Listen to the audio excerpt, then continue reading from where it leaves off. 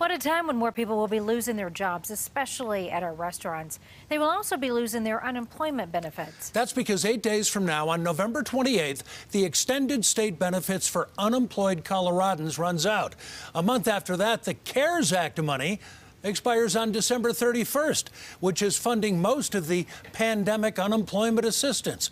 Now, the state labor department is trying to be proactive with employers to keep workers on through the holidays. Absolutely. We would encourage them to explore work share as an option.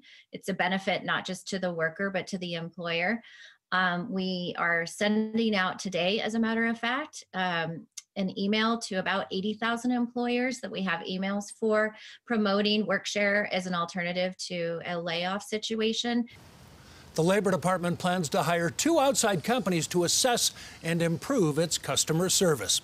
Colorado's unemployment rate, by the way, was 6.4% in October, and that is unchanged from September. Well, some help is on the way. The state will send out its own stimulus checks of $375 next week. And